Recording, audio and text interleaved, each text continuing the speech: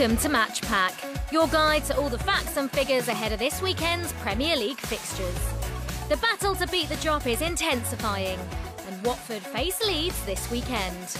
The Hornets are desperate for 3 points, but they've managed just 2 league victories at home all season.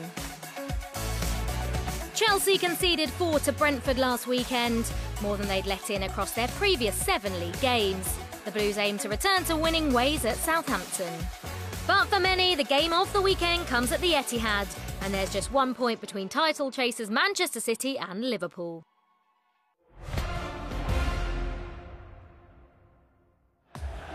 Space on the right for Gomez. Good ball in, shot with the header.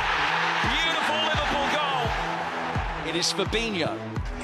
The 3 points is theirs. Manchester City, it's over to you. This is Sterling in towards De Bruyne, and there's the opening goal already. Thumped in by Kevin De Bruyne. This is Gundogan, and that's 2-0. Manchester City in complete command. It's as you were at the top of the table. Both Manchester City and Liverpool picked up maximum points last weekend. Each side has 8 games remaining in the race for the title, and with just a point separating them as they prepare to meet at the Etihad on Sunday, it's all to play for. The way it's sat and the way the league is situated now, I would honestly say it could decide the title. The games that both teams have coming up are very, very tough games. There's a lot of potential games where both teams might drop points because of the situation of the Premier League at the minute, with people fighting for survival and people fighting for the top 4. So as much as it could be a title decider, there's also the possibility that teams will still drop points. At first glance, it's City that have the kinder run-in. After Liverpool, they face just 2 teams currently in the top half of the table. West Ham in match week 37 and their yet-to-be-scheduled game against Wolves. Things aren't so straightforward for Jurgen Klopp. They host Manchester United in match week 33, just 5 days before the Merseyside derby. And on May 7th, they welcome Antonio Conte's Spurs to Anfield. This weekend's meeting between the top 2 sees the league's strongest defence host the best attack. Pep Guardiola's side have conceded just 18 goals, City's fewest ever at this stage of a season. Meanwhile, Liverpool's total of 77 scored is at least 7 more than any other side in the division.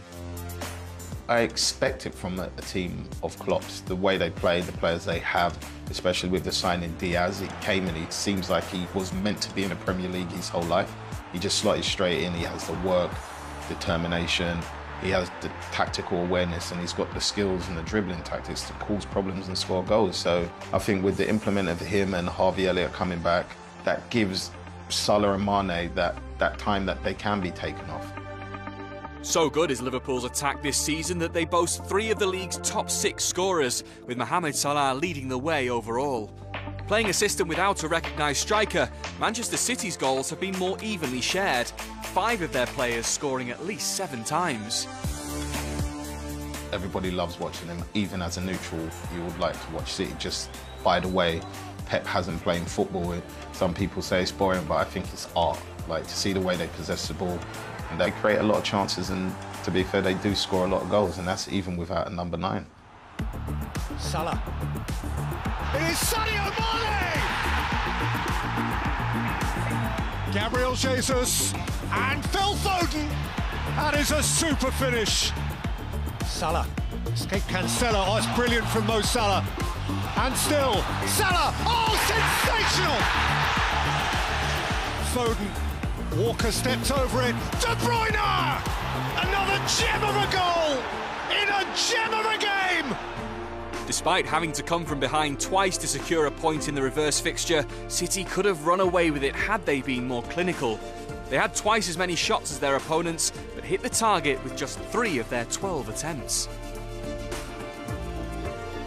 That result means there remains little to choose between the 2 men in charge. Guardiola had a slight edge in Germany, whilst Jurgen Klopp has won 1 more game since they moved to England.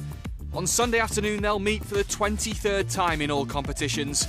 They don't come much bigger than this. It's great for the Premier League, and it's great for the neutral spectator that the title's going to the wire. And both teams have been fantastic, and probably the best two teams in the world right now for me. It's going to be exactly like the first game they played. They're both going to throw punches at each other and no one's going to back down. They're going to give as good as they get, and it will be an intense game to watch.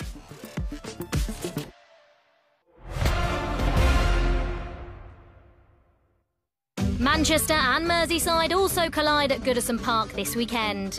Manchester United can't afford any more slip-ups in their pursuit of Champions League football, but Everton are just as desperate for the points as they scrap for survival. Defeat to Burnley on Wednesday felt huge, with the Clarets leaving the field buoyant and Frank Lampard's men dejected. 3 more goals conceded means they've now let in 52 in the Premier League this campaign. Their expected goals against total is 47.7, so according to Opta's model, they've shipped 4.3 more than they should have. Only Leeds have a worse XGA difference.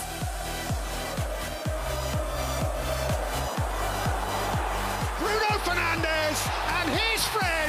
It's 1 each. Stretford end salvation. Fast becoming Ralph Rangnick's rock in the midfield, Fred is contributing to his side all over the pitch. The Brazilian was on the ball more than any other player in last weekend's draw with Leicester, and his equaliser against the Foxes could prove vital come the end of the season. And if Manchester United are to make the top 4 this campaign, it's likely that Bruno Fernandes will play an important part. Since the start of the season, no other player in the Premier League has created more chances than the Portuguese international.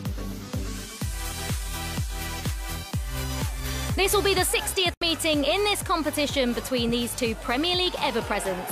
And across the 59 previous encounters, history is firmly on Manchester United's side. This fixture last season saw the Red Devils put 3 past the Toffees to leave Merseyside with all 3 points. Bernard had put Everton 1-0 up, but a quick brace from Fernandes turned the game around, and Edinson Cavani calmly slotted home to secure the win in the 95th minute.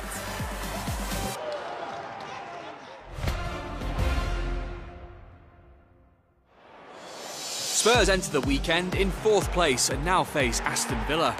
The last meeting between these two sides saw Pierre-Emile Højbjerg put Spurs 1-0 up, and though Ollie Watkins levelled things up in the second half, Tottenham took the points when Matt Targett put the ball into his own net for 2-1. The then Spurs manager Nuno Espirito Santo claimed his players were unstoppable after a confident performance at the Tottenham Hotspur Stadium. His side had the bulk of possession, had more passes across the 90 minutes and registered over twice as many shots on target as their visitors. Ollie Watkins' strike was the biggest positive for Villa that day, and he's finding form once again. After scoring on his first England start during the international break, he grabbed his 8th Premier League goal last weekend. He'll be crucial if Steven Gerrard is to break the Villains out of their current slump. For Spurs, Højbjerg's contributions in midfield are likely to be as important as ever. The Dane celebrated a rare goal in the reverse fixture, but much of his work is understated. This season he's completed 89% of his passes and won 62% of his tackles. That solid platform has helped those further forward thrive, and since the turn of the year, Antonio Conte's side have scored 30 times in the Premier League. It makes them the division's top scorers in that time, and confidence is flowing ahead of their trip to Villa Park.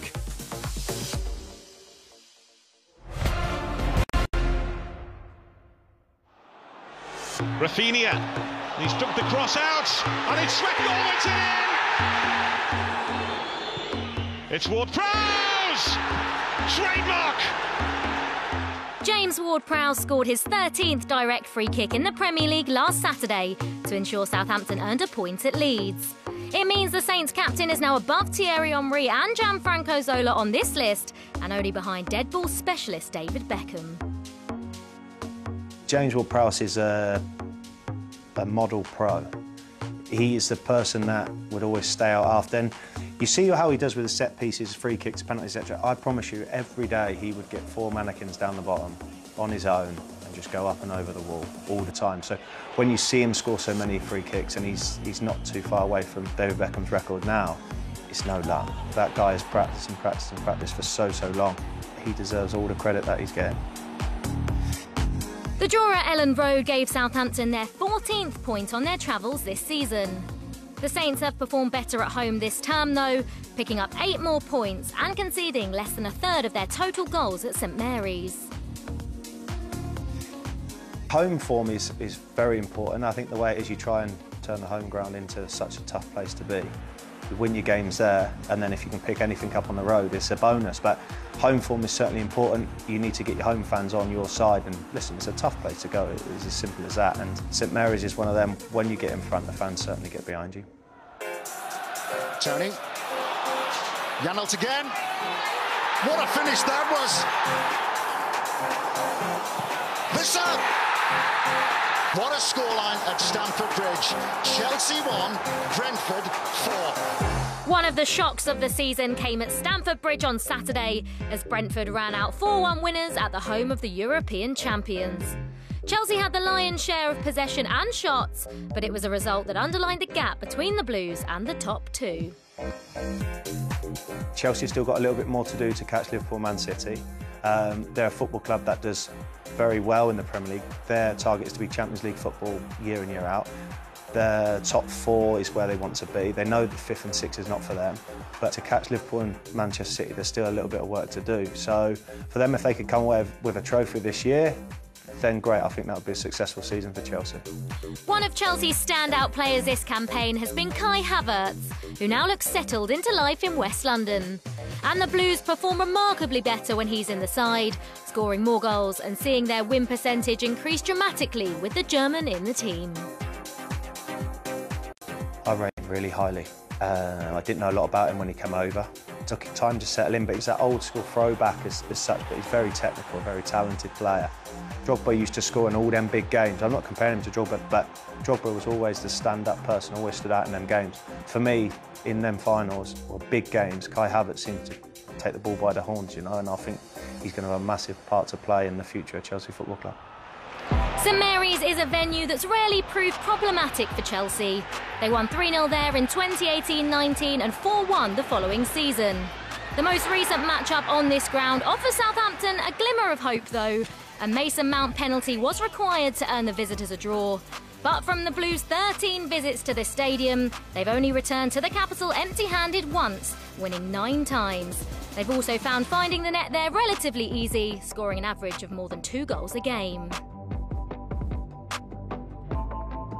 And one area they may look to exploit to further that tally is through headed goals. Southampton have conceded a league-high 12 headers this season, whilst Chelsea's 11 scored is only bettered by Liverpool. But can Ralph Hasenhüttl's side rise to the challenge on Saturday? It's going to be tough. Southampton have lost 3 home games all year, but you have to back the away team, I think. They look at that game, they're heavy favourites and they want to take the 3 points.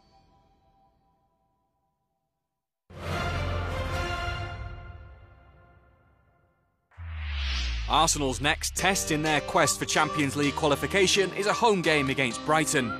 Mikel Arteta saw his side well beaten by Crystal Palace on Monday, and with arch-rivals Tottenham thumping Newcastle, goal difference is no longer in the Gunners' favour. They do still have a game in hand on Spurs in the race for 4th, but that's away at Chelsea, and they'll have to do better there than in their most recent London derby.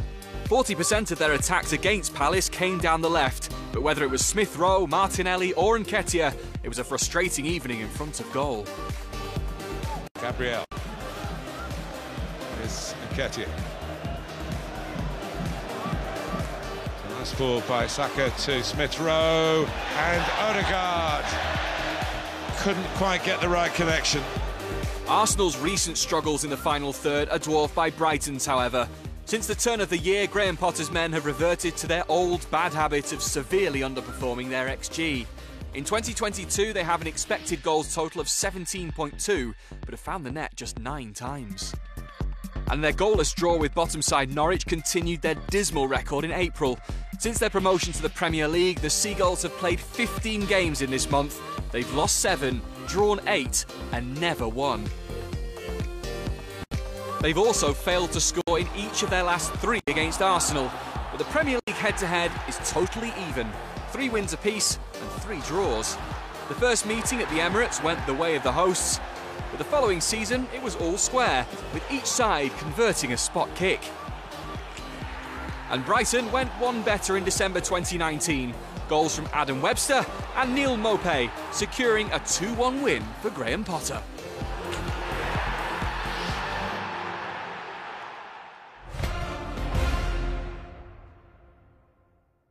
Chelsea 1, Brentford 4. Last weekend was the stuff of fairy tales for the Bees as they thumped their illustrious West London neighbours. Next up, another capital clash with West Ham, their visitors.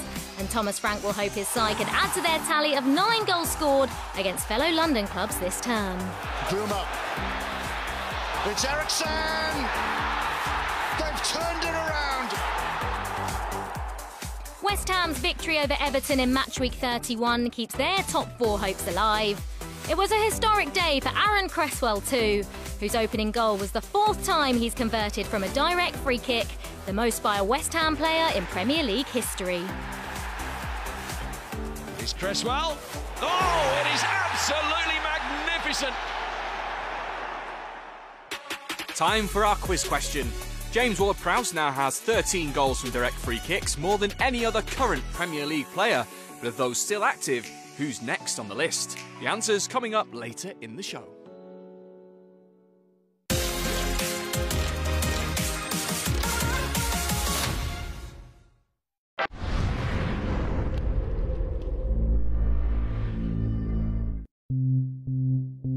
Out there is a world of possibilities. But what about over there? And over there? Isn't that another world of possibilities? Thing is, possibilities are everywhere, but they don't believe in timelines or appear when you expect them to. And they certainly don't hang around waiting for you to show up. So maybe you should work with people who understand you, have a real sense of urgency, and a different take on the world's possibilities and how to turn them into realities.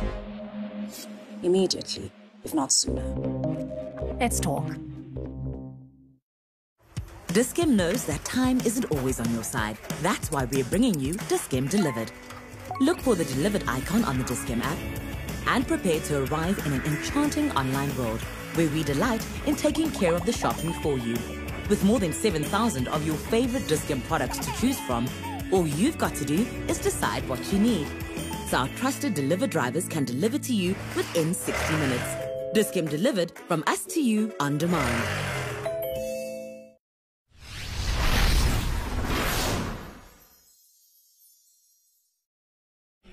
Check this out.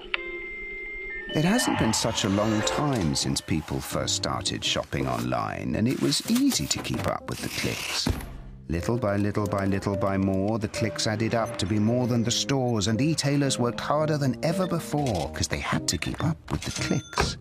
No time for borders, gotta stay in control to stay in the flow and continue to grow. But we'll help you keep up with the clicks.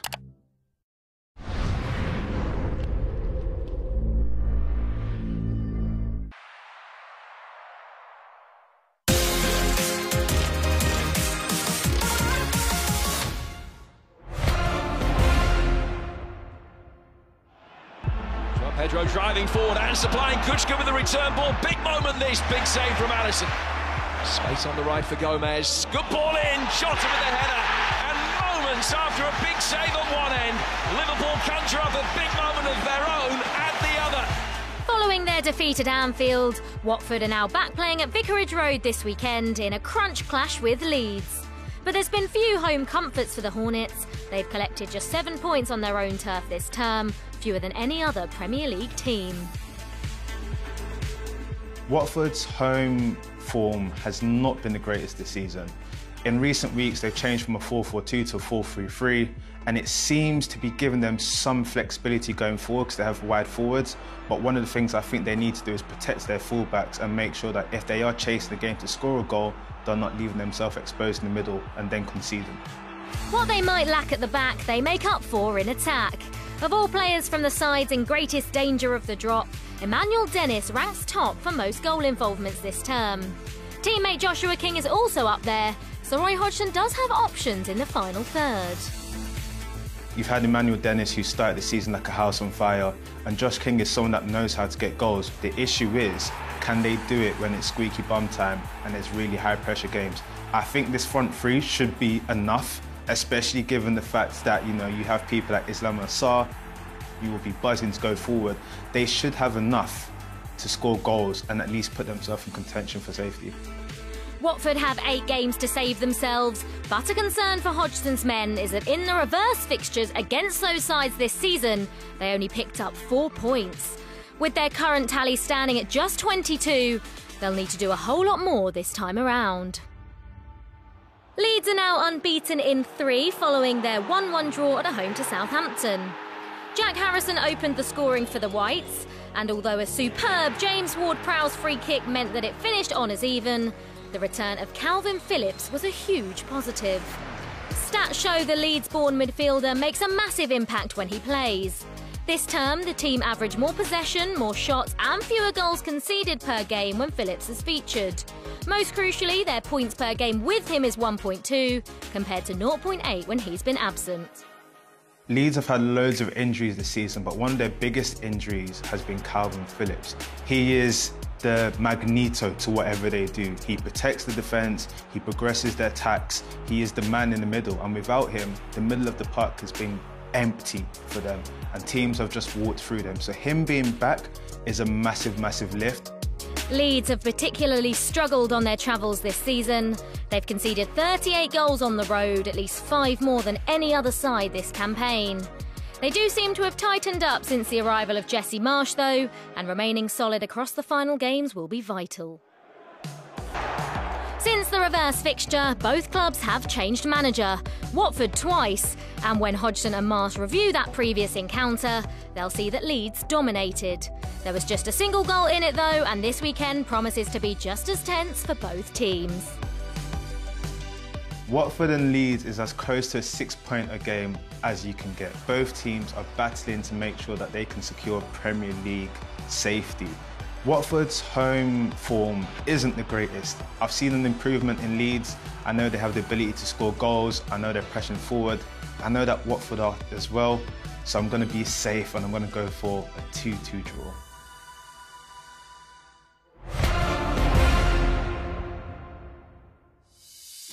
At Carrow Road, another relegation 6-pointer between Norwich and Burnley.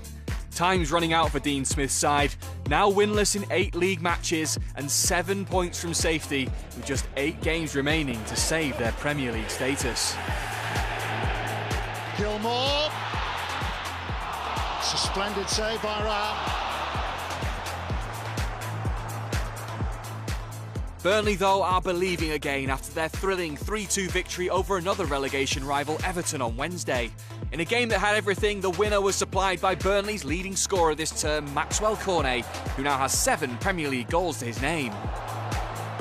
Vidra pulls it back to Cornet, and Everton are punished, and this could be the winning goal now. Maxwell Cornet.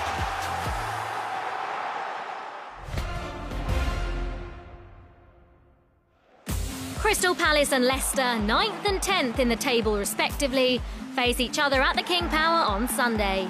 In the reverse fixture at Selhurst Park, despite being under the cosh in the first half, the Foxes found themselves 2 up at the break. But the Eagles got the goals their attacking intent merited in the second 45, with Michael Elise and Jeffrey Schlupp on target in a match that finished all square. Palace peppered their opponent's goal with twice as many attempts in that game. Although the quality of their shooting was perhaps what let them down, only 4 shots on target compared to Leicester's 5. It was backs to the wall for Brendan Rodgers' men, who made 27 clearances, but their failure to keep the ball out of their net has been a frustrating theme throughout the season. They've only kept a clean sheet in 18% of their league games. The only time they've conceded in a higher proportion of matches was way back in the 1994-95 season. Crystal Palace arrive in the East Midlands full of confidence. Jean-Philippe Mateta scored the opener in their 3-0 win over Arsenal on Monday, and the Frenchman has become an important part of Patrick Vieira's front line. 2/3 of his attempts this term have been on target. The fine victory over Vieira's former club took Palace's Premier League goal tally to 42 for the campaign.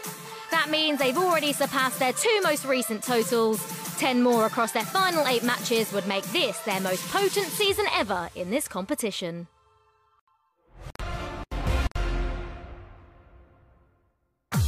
After an impressive run for Newcastle at the start of the year, they've now recorded 3 consecutive defeats. And it appears seeing out the closing stages of matches is a struggle for the Magpies, who've conceded a total of 14 goals in the final 15 minutes.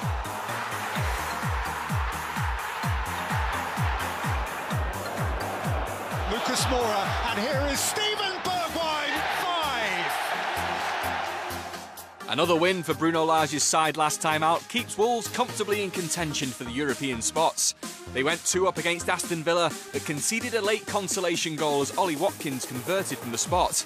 That took Wolves' total up to 6 for goals conceded from penalties this term. Watkins, in off the post. Earlier we asked which current player is closest to James Ward-Prowse's total of 13 goals from free kicks. And the answer is Cristiano Ronaldo. CR7 has yet to score 1 in the Premier League since his return to Old Trafford, but with 11... It's 10 league victories in a row for Liverpool, but they still look up at Manchester City. The Etihad is set for a colossal clash on Sunday. Before that, though, 9 other matches, starting at St James's Park on Friday night. Saturday's action begins on Merseyside as Everton entertain Manchester United. Watford Leeds follows. There are 3 games kicking off simultaneously on Sunday, including another relegation 6-pointer at Norwich. But it doesn't get any bigger than the title showdown in Manchester. The top 2 this term and the dominant duo of recent seasons go toe-to-toe once more. City, the hosts, the reigning champions, the league leaders. Liverpool, the visitors, the challengers, the most informed side in the division. 2 teams in a league of their own with 1 point the difference between them. It may be early April, but this could be the contest that determines who celebrates in May. From Olivia Bazaglo and me, Danny Jameson, goodbye.